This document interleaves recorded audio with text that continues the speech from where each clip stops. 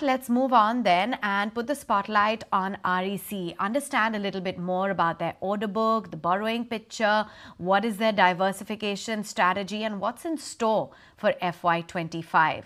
Joining in right now, we have Vivek Kumar Dewangan, who is the Chairman and Managing Director at REC. Thank you so much for taking time out. Now, given that at the Invest 2024, the company signed the non-binding MOU with RE developers, and that aggregated to about 1.12 lakh crore rupees. Can you give us more details on this? Who are some of the players? What will be the timelines for these MOUs? This RE Invest Summit was organized by Ministry of New and Renewable Energy during 16th to 18th of September at Gandhinagar. And we have given our letter of commitment that is called Shapath Pattu, Honorable Minister for New and Renewable Energy, that REC would be committed to provide financing to the entire value chain of renewable energy projects. And we intend to increase our renewable energy portfolio to about 3 lakh crore by the year 2030. In the light of this commitment, we had discussion one-on-one basis with the various developers in the RE sphere, and we were able to sign MOUs worth 1,12,000 crore, covering solar wind projects, hybrid solar wind projects, battery energy storage projects, pump storage hydro projects, large hydro projects, electric vehicle mobility, and the associated charging infrastructure, solar module manufacturing, wind turbine manufacturing units, new technology area like green hydrogen, green ammonia. The entire value chain of renewable energy projects will be covering through this financing, which we are committed to Ministry of New and Renewable Energy. Right. Mr. Dewangan, out of this, how much will you finance this year itself? That's in FY25. Yeah, let me just go a little backward. Last year, when we had organized Green Finance Summit on the sideline of G20 Energy Transition Working Group meeting in Goa in the month of July 2023, that time we had signed MOUs worth 2,85,000 crore. And I am happy to share with you that out of 2,85,000 crore MOUs which we had signed in the month of July 2023, we have already sanctioned projects worth 1,75,000 crore so far. And the MOUs which we have signed about 1,12,000 crore in Gandhinagar, we hope that we'll be able to issue sanctions and approvals within next 1 year. After receiving Maharatna status, the company was also eyeing international projects, the financing of the green energy corridor also. So what is the status of the international projects now? Yeah, in fact, after getting Maharatna status in the year 2022, in the month of September 22, we have got more operational and financial autonomy. Our board has been empowered to take decisions. We have given a special focus on evacuation of the renewable energy. Since renewable energy is intermittent in nature, we need to have balancing power or storage solution. The evacuation of green energy through green energy corridors becomes very critical. So we have been financing this transmission line for evacuation of this green energy through the green energy corridors. And we are committed that right now we have been financing green energy corridors only in within the country. So far, no proposal have come from outside the country. If any such proposal come, we'll evaluate and we'll go by the guidelines of RBI while financing projects outside India. And you have also said that your total loan portfolio will be 10 lakh crores by 2030, which means an addition of 2.5 lakh crores for renewable energy and the non-renewable side each. Some would say that's a bit conservative, especially on the renewable side. Would you be revisiting these targets? Yeah, let me just give the facts first. Our loan book at the end of financial year 24 was 5,09,000 crore. And after the end of quarter one in FY25, our loan book has increased to 5,30,000 crore. Now, we have made a business strategy that we would like to double our asset under management to say about 10 lakh crore by the year 2030, and most of it will come from renewable energy projects. Right now, my renewable energy portfolio is about 42,000 crore. That would see a huge jump, about 6 to 8 times. It will increase to about 3 lakh crore. So another two, you have to understand that the project execution of renewable energy projects quite fast. Within 2 to 3 years, these renewable energy projects get commissioned, while large hydro projects and the coal-based power plant, they took more time, 4 to 6 years.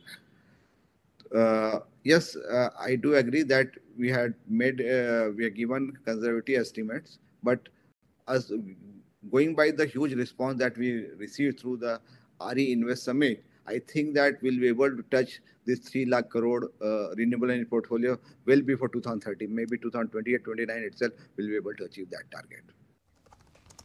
Right. Your company has given a guidance of about 17 to 20% growth in the loan book in FY25. Will you be revising the guidance upwards, looking at the pace of the power sector?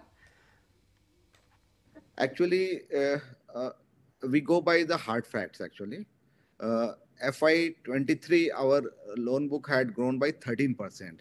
In FY24, our loan book has increased by 17%. In the current financial year, FY25, at the end of Q1, our loan book has increased by 17%.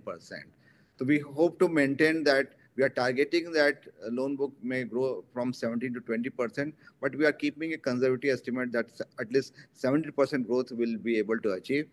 And you have to appreciate the fact that whatever renewable energy projects which we have sanctioned, that disbursement takes place over a period of 2 to 3 years. It doesn't happen instantaneously. So definitely the disbursement will increase substantially in FY25 and 26, and our loan books will accordingly increase by FY26. The company was expecting 2,000 crore write back in FY25. The Lanco Amartang resolution was one of them, which Adani has got where Adani has already got the NCLT approval. When do you expect recoveries from this, and how much recoveries can we expect in this quarter? Yeah, Lanco Amarkantak has already been resolved. The NCLT order has already come, so that write back will happen in this quarter itself. And plus, we have some operational assets like KSK Mahanadi, Hiranmaye project, and this Sinnar plant at Nasik. They are at advanced stage of bidding, and the initial bids that we have received, the response is quite good, and we hope to have good recovery. Although we have made provision to the extent of 68 to 70%, but we hope that we'll be able to recover almost the entire amount. So we hope to get right back about 1,500 crore to 2,000 crore in the current financial year. And your company also has foreign exposure in borrowing, especially in the Japanese yen.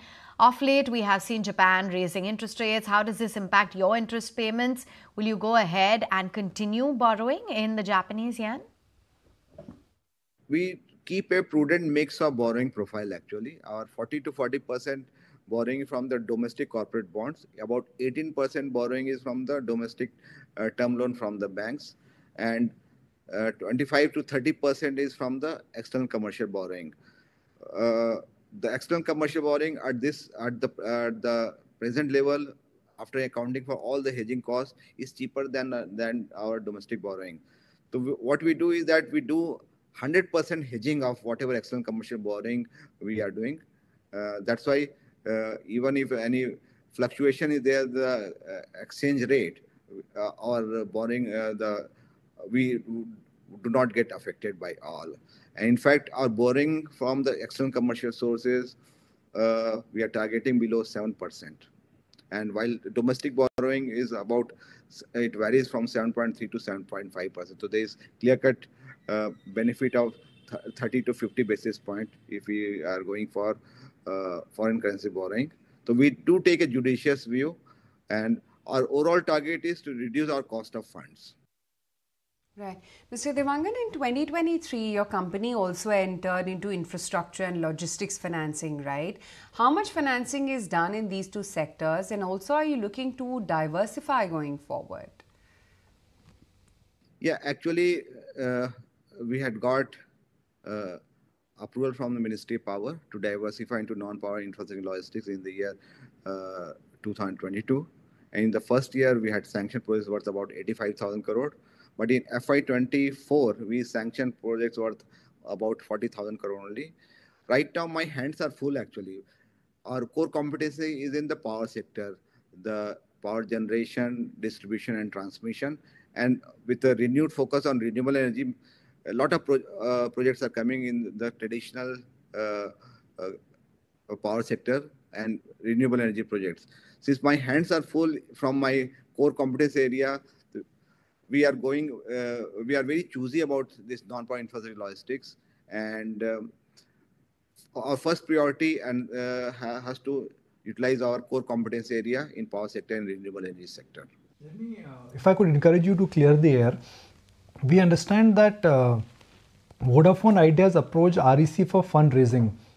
Is it true? Are they speaking to you? Could you be looking at financing them? No such proposal is there with us at present. And anyway, we have not done any telecom sector financing, so we'll be very cautious. And right now, we are not considering any such proposal for telecom infrastructure financing at this stage.